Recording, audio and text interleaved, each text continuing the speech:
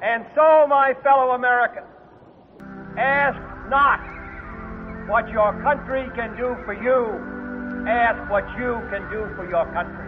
And those who have come so far on their journey to equality have a responsibility to reach back and help others join them. Because for all our differences, we are one people. You are listening to Context, where the past meets the present. Without further ado, let's get started. So we've had a lot of serious problems in society lately that Robert and I have been discussing, and there's these huge problems that we need to tackle, and it's almost depressing sometimes. And it was hard to be positive last episode when Robert and I were talking about all the bombings and the terrorist attacks and the shootings going on around the world. And it seems like 2016 is particularly historically more chaotic year than other recent years. So we're kind of going a different direction this episode by looking at how we kind of distract ourselves from the realities of society. So we're going to look at films first, and then we're going to probably delve a little bit more into other media like historical fiction. But the general question that I'm wanting to answer is, does Hollywood hurt more than it helps bring history to life? In other words, I think increasingly we're seeing more based on a true story films, or at least loosely based on a true story, and it seems like just consistently they get a lot of things wrong, and a lot of times it's intentional because they just want to tell a more entertaining story because that will sell more tickets or that will get more ad revenue or whatever. But that's the overarching question, but we don't have to just stick to that question. There's a lot to unpack in that. Yeah.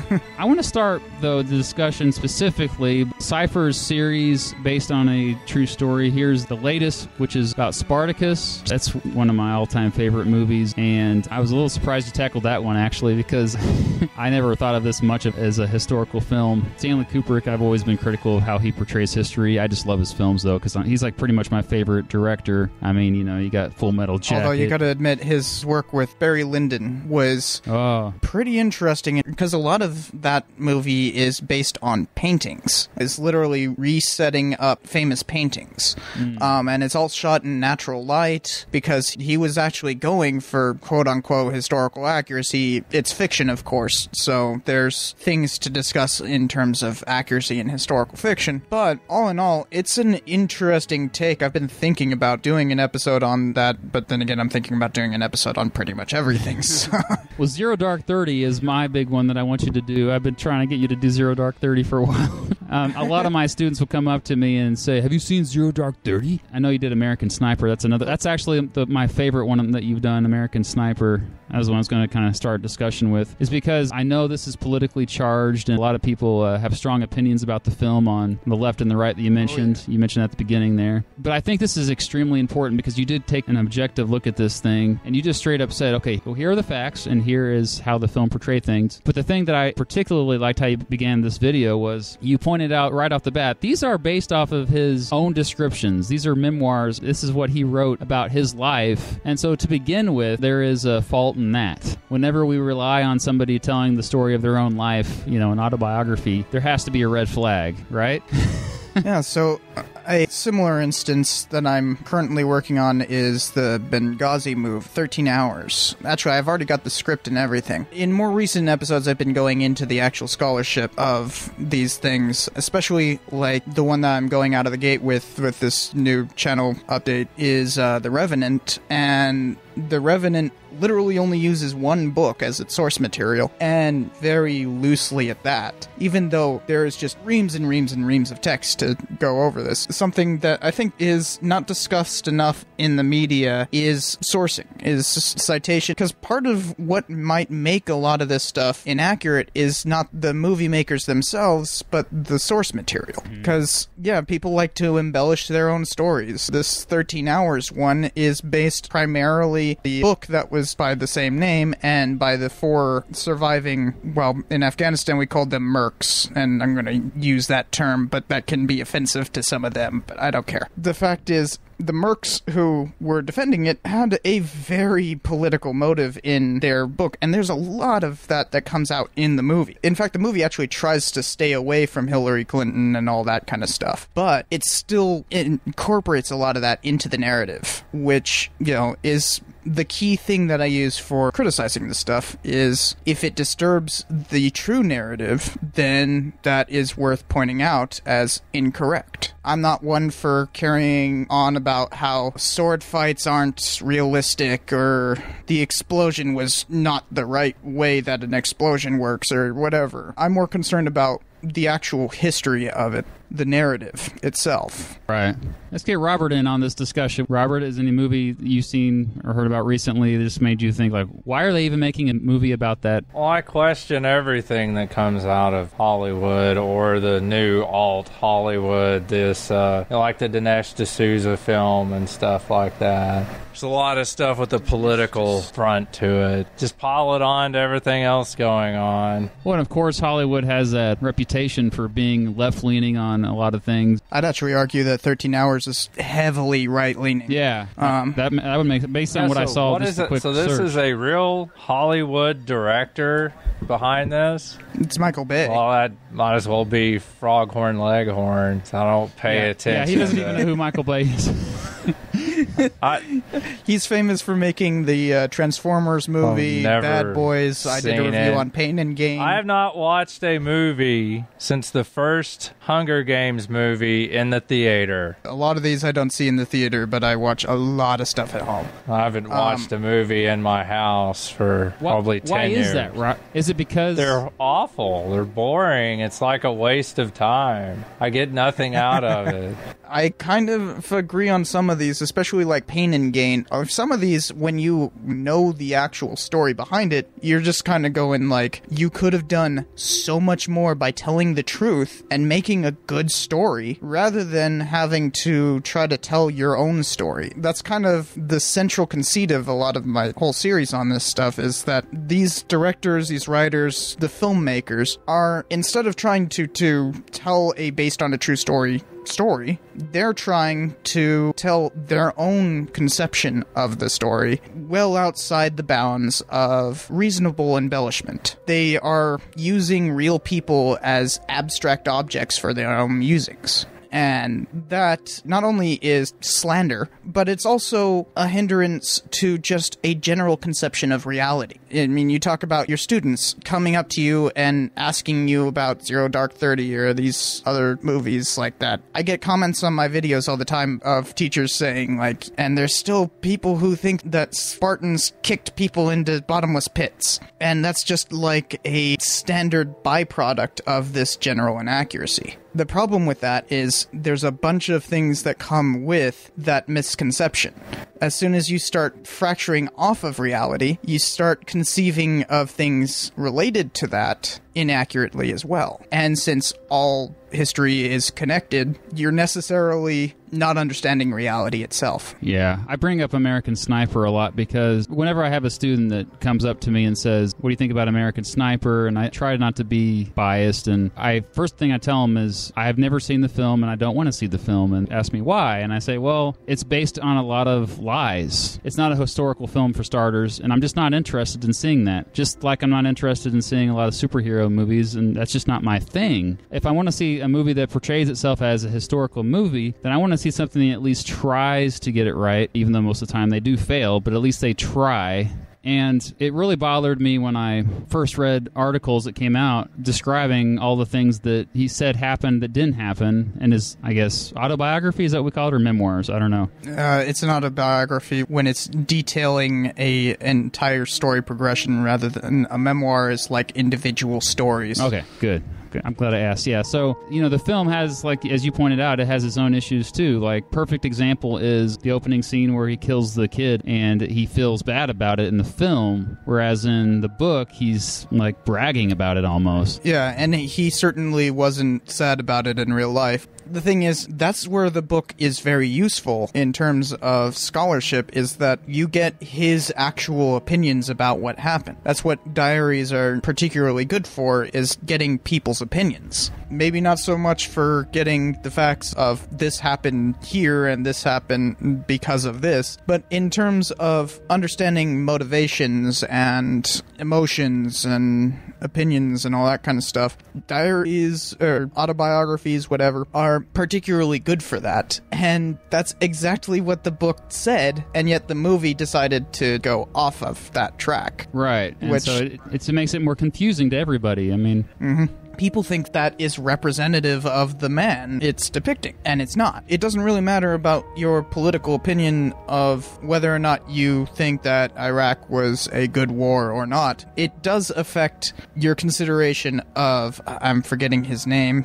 Chris Kyle. there Yeah, you I go. forgot. I never said his name. The movie was coming off the heels of his rather tragic death by the hands of a person who was suffering severely from PTSD, out of action, just at a shooting range. Then I think it was only like 8 months later the movie came out or something like that. It's an insanely short period of time between that. So they were banking on that sorrow, on that grief, and that kind of emotional attachment. Yeah. I never really thought much about that, how twisted that is. That's what's happening with 13 Hours. They're banking on the election there, and realize, 4 people died, let alone who knows, something between an estimated 30 to 150 enemy combatants killed.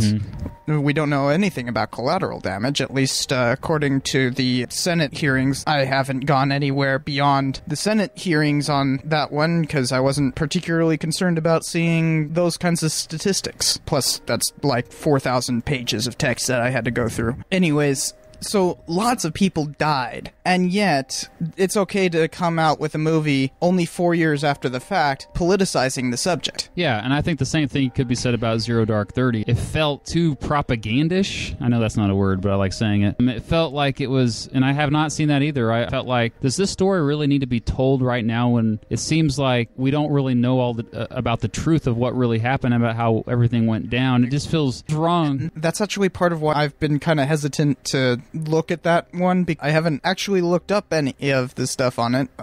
Too busy with other things. The interesting thing with all that is they're willing to put out a movie in something, in the very title, it's called Dark 30, as in something secretive. And a lot of that is still very secret. So why are they able to get away with making a movie like that when I can't even research it to fact check it because Classified. it's all secret? Yeah. That just seems really messed up to me. And as somebody who teaches history, when you know that the majority of your students have seen this and they think it's exactly what really happened, it's disheartening to me. Robert, what do you think about all this? I just want to know if, like that, the Benghazi movie, Chris Kyle, is this just Hollywood deciding, hey, all these movies, because we know establishment Hollywood seen as radical left-wing nutcases, because you see it with all the religious movies too. And I mean, is this just them saying, hey, there's half the country here that we've been ignoring, so let's just go make a lot of money off of them, or what? Is this just a result of they're like, hey, there's a fortune to be made? Pandering? Is that what it is? Yeah. So while we do often see Hollywood leaning further to the left than to the right, a lot of movies that we've been discussing here are pretty right-leaning, and it seems actually that Hollywood tends to follow a more rightist approach to history. They want celebratory stories, and I did a video on revisionism, orthodoxy, and all that kind of stuff. Don't need to go into that here, but there is a significant divide in the historical profession between right and left, and the way that you see history, which is the divide between revisionists and orthodoxy. And yeah, Hollywood tends to move towards the orthodox approach, which is interesting because the typical portrayal, as you were just pointing out, is that Hollywood is left-leaning. Yeah, it's a good point. I always think about Forrest Gump, how a lot of people criticize that for being too right-leaning, and that brings up your point that while there are some dark moments of that movie, ultimately it's an American triumph example of like how anybody can achieve the American dream, even somebody like Forrest Gump. But yeah, there's a lot of history in that movie, and it's fun, and obviously they take artistic liberty in there as well. But well, that's the interesting thing that you can do with historic fiction. What you can do with historic fiction that I particularly like is that ability to kind of make an odyssey through history and bring up a whole bunch of differing subjects without having to go into the minutia of how they're completely unrelated. Suddenly they're now related because this one guy named Forrest Gump just happened to be there. well, yeah, let's talk about historical fiction. Why not? Robert, you've actually created historical fiction. No, he just kind of did it as a form. You're telling a story with history as a backdrop. There's just countless possibilities there, and that's kind of the problem. Is we've got all of these. We want to do one in 1959 or 57 based around rock and roll and stuff, and you wind up getting lost in the era and the story, and it's very enjoyable. They don't necessarily have to have this political agenda behind them. 'Cause that's what I was wanting to bring. Like, how much time has to pass before it's considered historical fiction? Like these, Benghazi and hunting down Osama bin Laden. I don't even see that as history yet. Right. Because to me, it's all about, I know this era and what's going on. I want to be transported back in time to something else, like the Cuban Missile Crisis. I mean, that's why I love that story so much, because we had to go do all of the, what was going on in October 1962. And we're wanting to take the reader and transport them back in time to that. I want to escape, not get dragged through the political arguments and carnage of today, because that's what I experience on the news. I mean, how often do you hear Benghazi, Benghazi, Benghazi? It's never. Last thing I want to do is go watch a movie about Benghazi. The only problem with doing historic fiction on something like the Cuban Missile Crisis or whatever is that you are putting it in the backdrop of actual history, and by doing so, you can't be inaccurate about that backdrop. So if your story somehow begins to conflict with the actual story, then you're engaging in based on a true story stuff, which is no longer historic fiction. That's a good point. If you were just to put a number on it, like how far back do you have to go for it to be considered history, I would say far back enough where we have at least unclassified documents, to look at, where... Then Benghazi counts. I don't put a limit on that kind of stuff. Obviously, I do plenty of episodes on very recent history. History is merely about the past. Like the beginning of this podcast. You remember the beginning of this podcast? That was historical. That's right. Yeah, I mean, if you're talking about, big capital H stamp history, let's make a documentary about this kind of stuff, well, that's just about whether or not it's important to people. But whether or not it's something that you can study, well, yeah, that's everything. Anything that has writing about it can be studied. History is just the story of the past. Or video, for that matter. Any kind of documentation. I mean, recent history. For video to happen, you have to have actual writing. It's all about the written word. That's why prior to writing, we call it prehistory, prehistoric times, because it's before history. But the point is, that means that there is no time limit on what is historic. It is literally anything that's ever been written about. What about, I think it's safe if we can be objective about it? If it's easy to be objective about it, would that be evidence that it's okay to make a historical film about it? So that's what I was getting at with the article. I found it. It's actually part of an edited edition called Screening the Past, edited by Tony Barta, and the article is called Rescreening the Past, Subversion Narratives and the Politics of History by Daniel Wolkowitz. But it talks about the Nixon movie by Oliver Stone. Now, anybody who's seen my historic fiction episode knows I have a bit of a visceral hate for the man. Probably more than Michael Bay, actually. But this scholar is arguing against that kind of fact-checking, is arguing basically against the kind of episodes that I make about based on true story movies. Because people have really just destroyed Oliver Stone's movie, but in terms of fact-checking, it's just horrible. But it's talking about how history, especially what is often called new history or revisionism, it's often trying to state, especially with key figures like the most recent presidents of the AHA, say that history is more subjective than that. You don't really get a pure objective truth as what the orthodoxy used to say. I have some problems with that myself, but trying to apply that to things that are verifiably false seems to be going well out of your way to pardon something that conforms to your own political opinions. And that's what I'm saying that article does. But I am pointing that out as a counter-argument to what we're saying here, is that many historians believe in subjectivity, that there is no such thing as objective truth. And so things like Zero Dark 30 that have basically no foundation in terms of research are perfectly okay because, well, history itself is subjective and blah-de-blah-de-blah. I'm not going to give that any more credence than I already have in stating this. I know you're playing devil's advocate here, but my argument against that is influence. The way that can influence the power of a Hollywood film that makes hundreds of millions of dollars, that is on Netflix and Hulu, on TVs across the planet, driving the narrative. That kind of subjectivity is different than, say, subjectivity of, like, my interpretation of something and telling my friends about it, you know?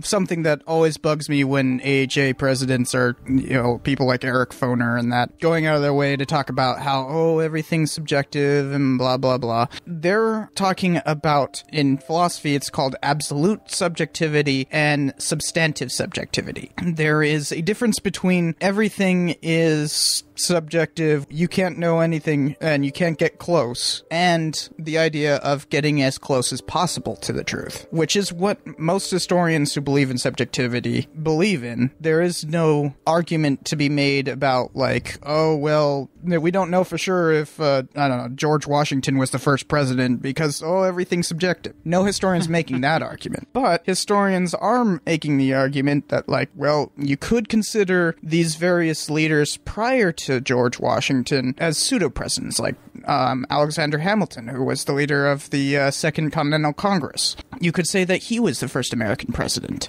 prior to the Constitution. There's another guy, too. Oh, there's several, because we also have years of the articles all the way until 1787. But when the U.S. was a confederacy, we didn't exactly have presidents, and it's all about what is your classification and what counts.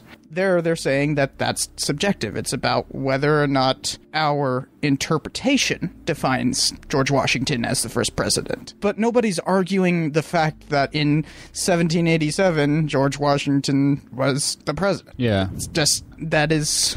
Or I'm probably getting the date wrong. 1788? Anyway. I don't know. 1789 is when he became president. Yeah.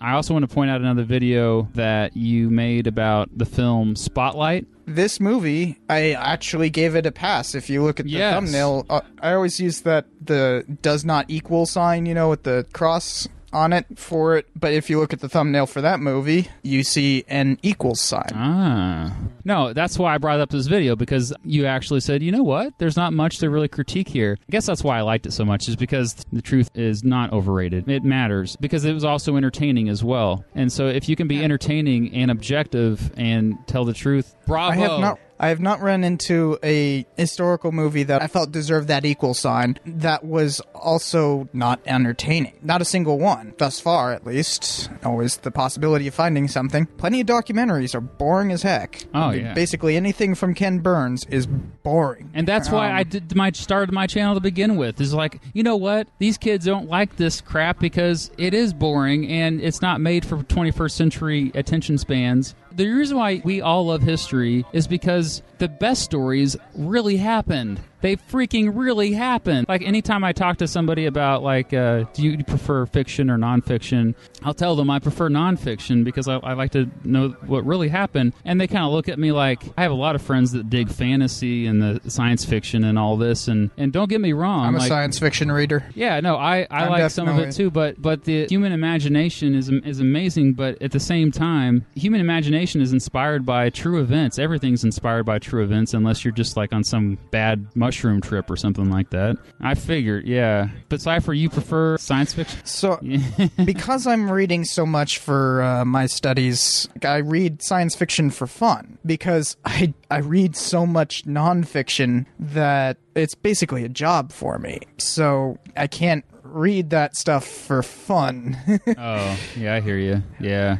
Plus, I'm always trying to find the good in fiction that is applicable. Science fiction is about big ideas. Even though it's in a fictional setting, in the future, in the past, whatever, it's fantastic. Always about something grounded in reality. Yeah, that's a good point. I think that's what we try to teach our students. They're just the big ideas. At least me, I guess I can't speak for Robert. I'm sure he agrees with me, though, because you only have so much time to teach all the content that we're required to. That's why so many teachers are kind of drawn more towards the thematic teaching. That's why I teach thematically, and I say it's not even the most important thing to be chronological here. Let's just jump around and get the big ideas, and because those are what we can translate to us surviving as a society better than you memorizing specific details about a person's life. Like no one person is significant enough to say, hey, you need to memorize everything about this person. You need to memorize it. I love learning about Andrew Jackson. Fascinating guy, so let's learn all these things, and I'm going to quiz you about those things. That's just ridiculous to me. Do you tend to agree with that, Robert? Yeah, it's about the only way to make sense of it is to do it by themes like that. I mean, I don't 100% cater to it, but I have those 10 themes that I'm constantly stressing and pointing out. Teaching by theme is increasingly becoming a fixture of curriculum work. For instance, you guys have probably seen Eric Foner's work. Foner is often the go-to curriculum expert for just American history studies. He kind of represents a very particular mode of thought in that kind of curriculum studies. You guys might remember the big to-do that was in 1992 to 96, somewhere around in there, of the American history standards. It was a big freaking deal.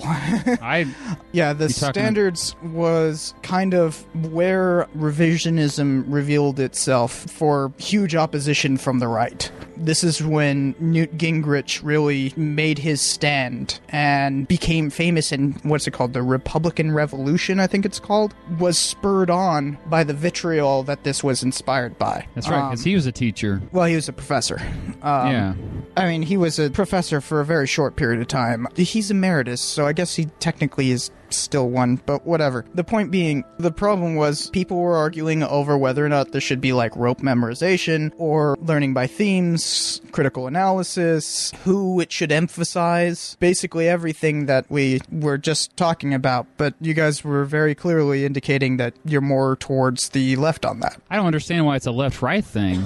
Do you, Robert? Why would that be a left-right thing? Well, because of all the left-wing stuff they force into it constantly. I mean, I've been teaching long enough. I've seen the standards revived over and over and over again. The last go-round, I mean, they took out John Hancock and put in Phyllis Wheatley. I'd never heard of Phyllis Wheatley, but I knew exactly who she was before I even went and found it. And I was like, sure, yep, that's exactly what I expected. Common Core gets a lot of criticism because it's very standardized in terms of they're trying to push more conformity to it across the entire country at the federal level, but also because it's a little bit more open-ended, and a lot of parents and school boards are like, oh, what exactly are you teaching? And I think a lot of that falls into the standard saying, if nobody's happy, then you've made a good agreement. The best agreement is the one that no one is satisfied by. Yeah. Because that's kind of the case here, is that they are trying to ride on an even keel, but being bombarded from left and right, it's kind of hard to do so. But it's more skills-based is what I like about it. It does give more opportunities for open-ended activities and more flexibility as a teacher as far as content. Like my teaching thematically, it fits better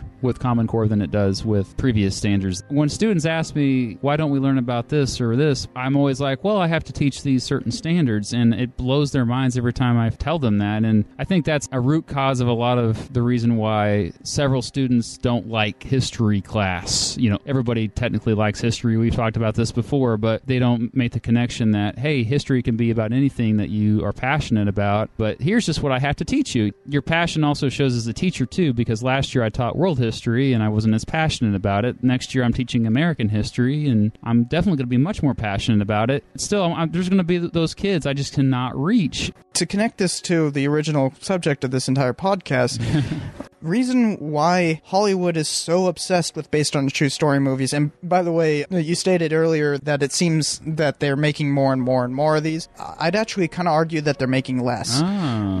But not substantively less. They're definitely making less than they were making in 1955 to 1965. That decade was prolific and amazing, but that's some scholars call old Hollywood. New Hollywood is more based on ticket sales and diminishing returns, hence the sequel craze that we have now. But the reason why based on true story movies are so popular even to this day with the sequel craze and everything is that it's about storytelling. And that's essentially what all of this is. It's stories. And when you're talking about not being able to engage your students in that, not being able to get kids to follow along, a lot of them feel like it's rote memorization. They don't want to memorize all the names and dates. But I tell people all the time when they're talking about memory issues and that it's the story of us. It's your story too. We're not trying to get you to learn the greats or trying to tell people to learn your history, damn it. It's trying to get you to understand your place in reality. That's what Hollywood is trying to do as well. Trying to make it relevant. I mean, it's trying to tell stories. Robert, what do you tell your students who are like, I can't get into this history, like I hate history? What do you tell them?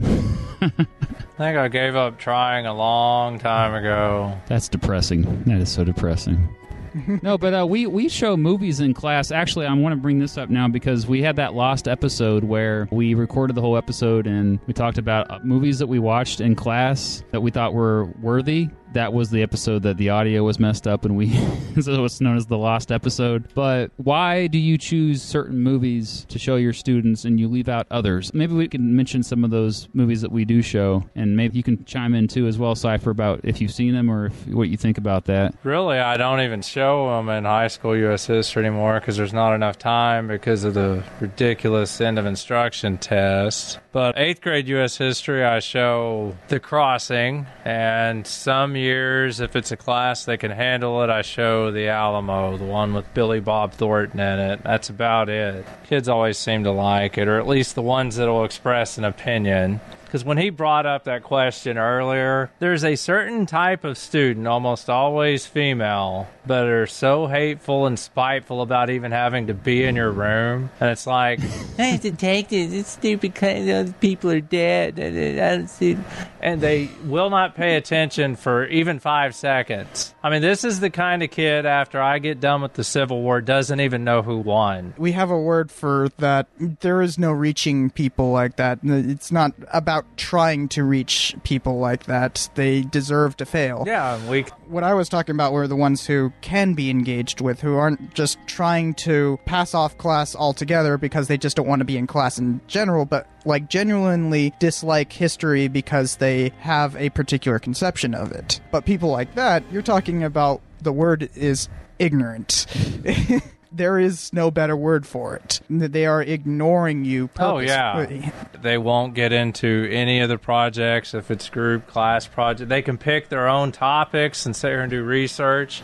And the weird thing is, sometimes it's kids, because I have to teach them every year, from 6th through 12th grade. I mean, they will have liked geography. They will have kind of enjoyed some of the civics type stuff, but when it doesn't matter if it's U.S. history, world history, and you can throw government in here as well. Because I get the same, well, you have to do that. I'm like, informed citizens voting, understanding your country and its politics and what's at stake in no, I mean, because they see it as a history class, so or their behavior issues, or they got other issues going on at home or something like that. That's true.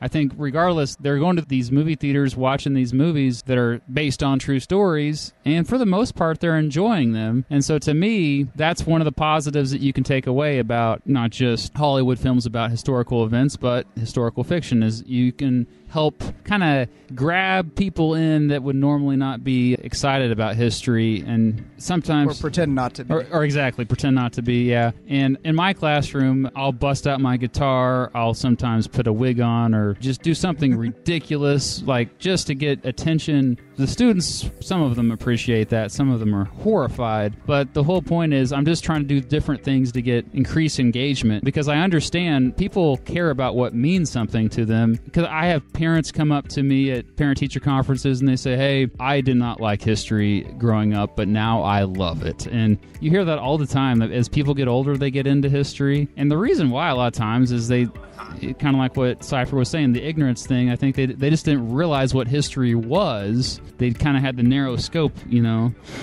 Well, I definitely fell into that. I grew up with a historian for a father, and so history was something that was discussed around the dinner table. It was a chore. I started off college in architecture specifically to avoid it. I kind of fell into the profession because that's something I was good at, and kind of learned my love for it along the way.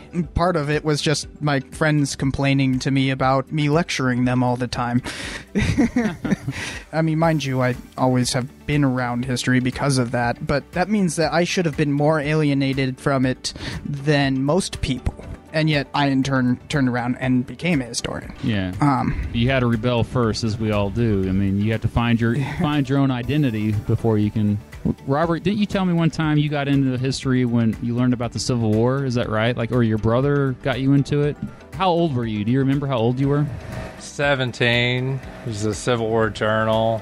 My brother got into, because ironically it has more to do with his college professor, which is a person I've never met in my entire life. He went to OSU Okmulgee, and his college professor was a Civil War reenactor and really got into the Civil War, and my brother got interested in it, and then he was, oh man, there's a cool show, you ought to come over and watch. And of course he lived in Clinton, I lived in Butler, but I would actually go over to his apartment and we'd watch Civil War Journal together, which ironically was after I'd had U.S. history in high school and couldn't have told you a thing about it. Yes, that's what I was going to ask next. He didn't teach the class at all. I mean, he sat up there and read a newspaper. He'd write some notes on the board and would sit there and read a newspaper, and I didn't learn a thing. I remember thinking, golly, this is stupid and dumb and boring. And it's that love for storytelling that really drove my change on that, and I think that's kind of what drives a lot of people on this, is that you learn initially from your school it's supposed to be about names and dates and names and dates and dates and names. Rote memorization about this timeline of important facts.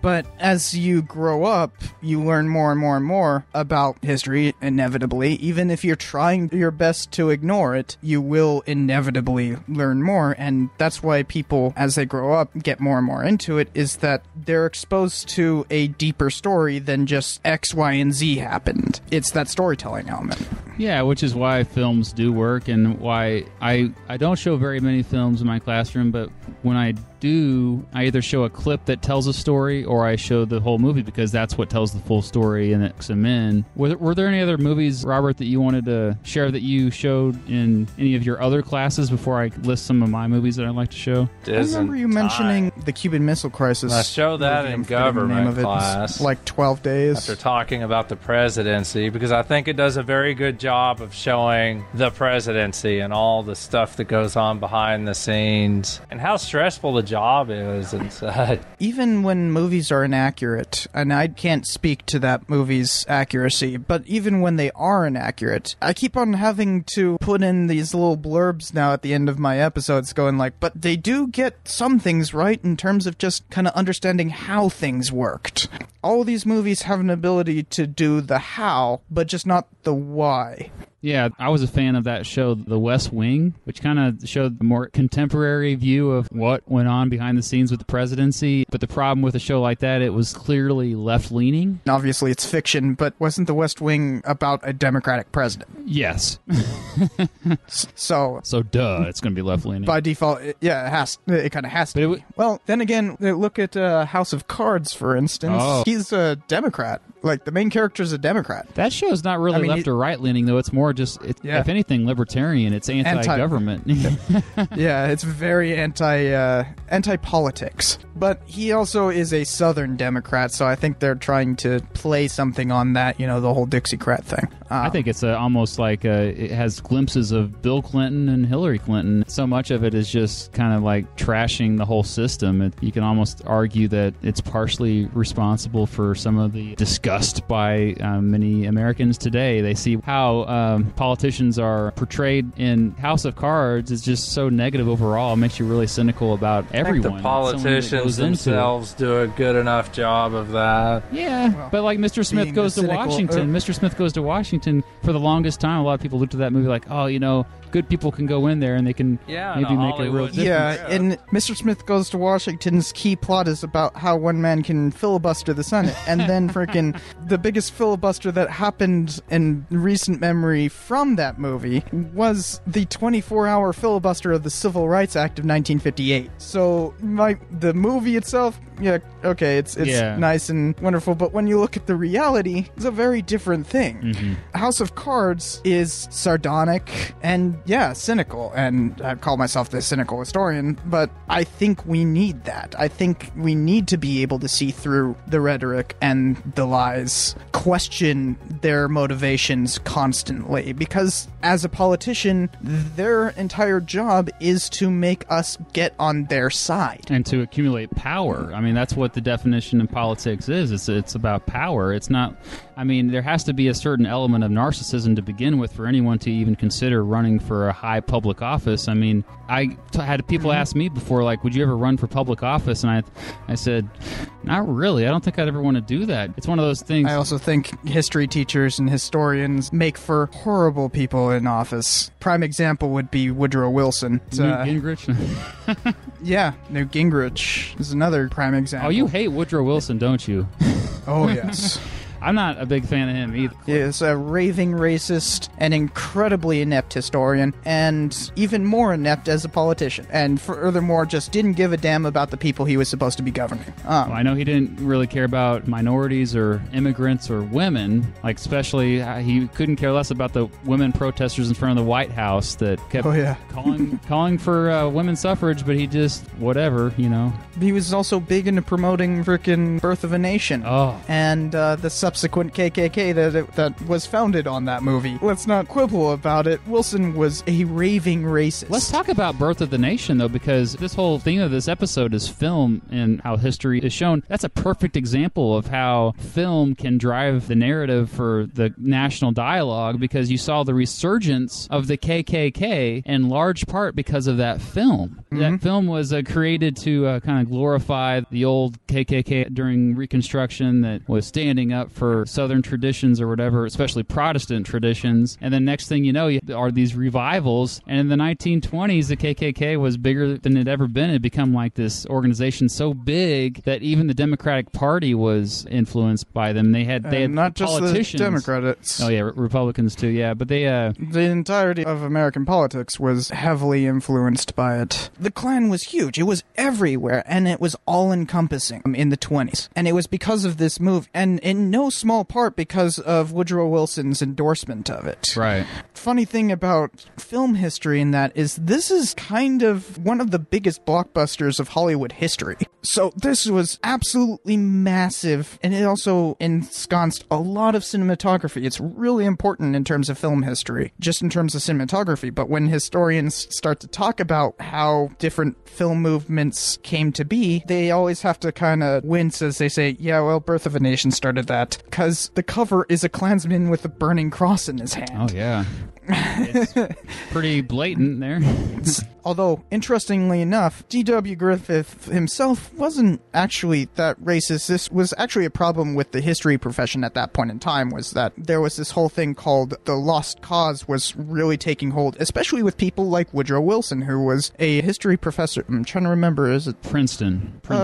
Princeton. Yeah, he was the head of the freaking history department. Come on. And he was a New South historian. He was very much into the lost cause and all that. This was something that was permeating academia and starting to influence everything else. So D.W. Griffith was just kind of going with the scholarship at the time. His next movie, coming out only 2 years later, was a movie called Tolerance. Oh, you mean Intolerance, right? It's Intolerance, yeah. And that's not facetious in the slightest. It's talking about racial tolerance, talking about needing to support other people's values even if you disagree with them and stuff like that. People being intolerant and what's wrong with that. By D.W. Griffith, the person who made Birth of a Nation. Well, this is why I think as history teachers it's extremely important to choose the right films to show your students, because you know they're a captive audience and it's really hard. Like, I've shown movies in the past. But Griffith didn't think that his film was ideology, and that's what made it really powerful. What makes Based on a True Story so easily harmful is that people honestly believed that the KKK had saved the South from recently freed slaves who were devaluing the South during Reconstruction. That the KKK stopped Reconstruction and the evils of Northerners trying to force their values on the South. This movie ensconced that in the public perception, even though Griffith thought that he was just kind of going with the current scholarship on the subject. Scholarship doesn't change things very quickly. As we were talking about with the American standards, it doesn't change things very quickly. It doesn't change our perception very quickly. But Hollywood has the power to do it very quickly. Yeah, that's why I'm extra critical about films that come out that say based on a true story. And I see right now, ever since 9/11, I've seen just ultra patriotism type movies. Even superhero movies have this. It's all about a few elite people who can save us, and we are the good guys. They are the bad guys. There's clearly good and evil. There is no gray area in between. Although you're seeing a change of that. I haven't watched many superhero movies lately, but I'm hearing there's a lot of change with that whole good versus evil thing. There's a lot of more complexities, which I'm really appreciating. I love moral ambiguity in my stories. Yes, me too. Me too. Actually, my favorite movie, period, is The Watchmen. My favorite comic as well. Most Hollywood films often have a hint of glory. Think of the movie Glory itself. The movie Glory about the 54th Mass. This was a movie I actually used to show. But yeah, like an example of how war movies typically, a lot of movies about the Battle of Gettysburg.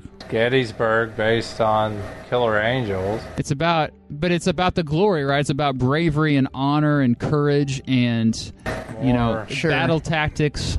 A little about just telling the account of the Battle of Gettysburg and what happened there and what the officers were going through and the decisions they made. Well, the officer stuff is all fictional, and a lot of it is actually really false. They make Pickett's charge into something glorious rather than stupid, because that was frickin' stupid. And they also try to push the decision away from Lee, which is also incorrect. The movie has a lot of problems. Where it gets right is the reenactment stuff. But the reenactment stuff is not hard to do. You just draw lines on the battlefield and show where you need to move, and everybody just kind of marches at each other.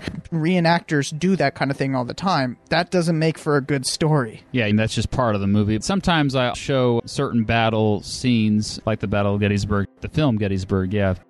Another movie that I used to show in World History every year was The Pianist. It is, of course, fiction, but I think it does a better job of capturing the Holocaust than Schindler's List. Schindler's List is based on a true story, kinda. It's basically based on a few anecdotes and then expanding from that. Nobody in The Pianist is a real person. Well, which also means that they get to play around with it quite a bit more. Well, the main character is he really existed. I mean, it's very loosely based on what this guy went through. But yeah, a lot of liberty here, just making stuff up. I didn't know that it's based on anyone. Yeah. Oh yeah, it's not completely historical fiction. Oh, that's different. So that changes your whole interpretation, doesn't it?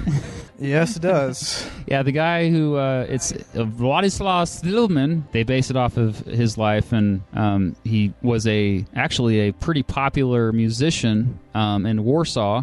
And I obviously haven't done the research to talk about it because I didn't even know that it was based on a true story. That changes a lot of things in terms of my interpretation of it. yeah, So we were talking about moral ambiguity when we brought this up. That movie doesn't have moral ambiguity. The problem with trying to do moral ambiguity in movies is that you have to actually humanize the bad guys. If you're going to have proper moral ambiguity, there are no bad guys.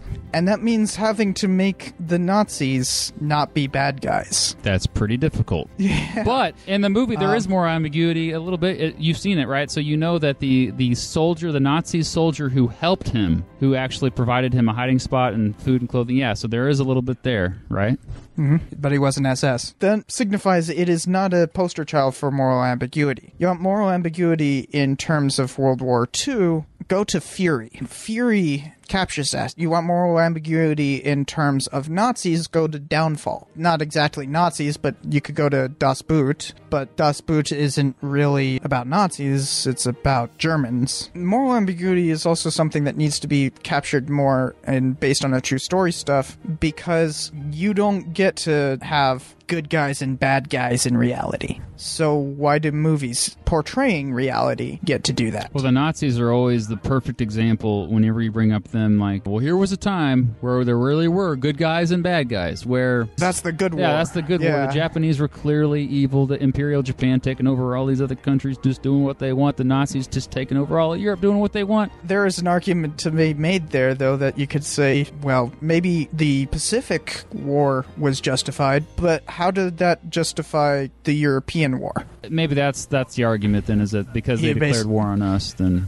Yeah, but at the same time, nothing had happened between us yet. There was no Pearl Harbor. Or just on German the submarines East Coast. off our shoreline. Us helping out the British, I think. Oh yeah, that and Yeah, helping but out there was the no, Soviets. but there was no Lusitania for World War II. But There there was the Reuben Lend-Lease Act. James. The Reuben Yes. James.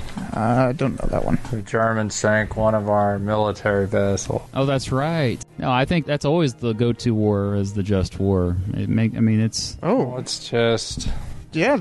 Reuben James was sunk in October 31st of 41. Huh. yeah. Then again, look at the USS Panay in 1938 when the Japanese sank one of our vessels in the Yangtze River. It's kind of like, what was it doing there? It was part of the Yangtze River Patrol. Changed. We actually ran away from the Yangtze River Patrol, which we had established in 1854. So, like, if you consider that a war of occupation, then it's by far our longest war. It's nearly 100 years. But it's not really a war. It's just patrols up and down the Yangtze River with sporadic fighting flaring up every once in a while. The USS Panay was just part of that, and part of the reason why we've pulled out completely in 1940 was because of the Japanese occupation. We actually fought the Japanese by accident in... Big Trade part starts with an S. I am forgetting the name of it. It's in southern China. Whatever. Accidentally fought them, mostly because they were shooting at us, but that doesn't matter. We shouldn't have been fighting them. Wow, I never knew that. All We of have these things, there's 5 minutes. little so- incidents that lead up. It's the big thing of Pearl Harbor that made it happen. Right. That's, yeah. It's easier just to focus on Pearl Harbor always and ignore all the little things, of course, yeah. We have about 5 minutes, though, guys, so I would like to wrap things up by looking towards the future of based on a true story films. What would you like to see in future Hollywood films in terms of how they portray historical events? Or what movies do you think should be made about certain subjects that have not been brought up? Like, my example is I think there should be biopic on Harriet Tubman. I think that would make a great story for a film if you look at Harriet Tubman's life. I mean, I'm surprised it hasn't been done before. As far as I know, Harriet Tubman is a great subject, but doing it as an entire biopic, Hollywood fails miserably every time they do a cradle-to-grave story. They do much better isolating the story on a particular event or a particular time frame. So, like, Tubman's involvement in the Civil War would be a excellent movie. There's a bunch of action that could happen. There's a lot of things like her getting assaulted on the train ride back to Washington, D.C. to report some bad things that were happening at the hospital she was working in. There's a lot of things. It would be really bad if they tried to incorporate from when she was a slave all the way to her dying in, 1913? First of all, she lived a long time and did a lot of stuff throughout the... Like, imagine them trying to handle her involvement in Harper's Ferry. That just couldn't work. Like, first of all, you'd have to demean her, which we don't exactly want to demean her memory right now. And then you'd have to handle all that within the context of everything else. It's just too much. Got to narrow it down. For instance, there's some movies that have come close recently, like Unbroken. Why? That was very close to being a good historical movie. Just that it omitted some things that actually left plot holes in the actual story, which the fact is the movie purposefully cut that stuff out to make it shorter. That's the stuff that needs to stay in. The things that are important to the story. That's what I've been harping on this whole time, is it's about storytelling. And until they can get that right, then they probably shouldn't do these movies that fail so miserably. All right. On that note, we probably better wrap it up. It's over 2 hours here.